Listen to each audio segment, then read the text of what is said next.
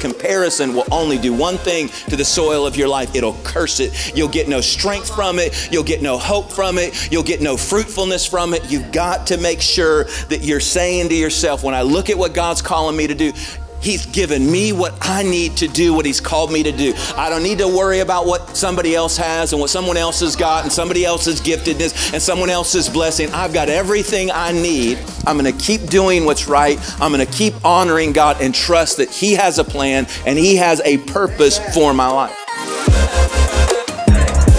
I had this feeling that everything that was wrong in my family was because we were poor. When you start putting your trust in the money, right, you're going to be getting way off of God's plan for your life. And when you put a seed in a fertile ground like Trinity Church, I'm declaring that the devil's not going to control my finances.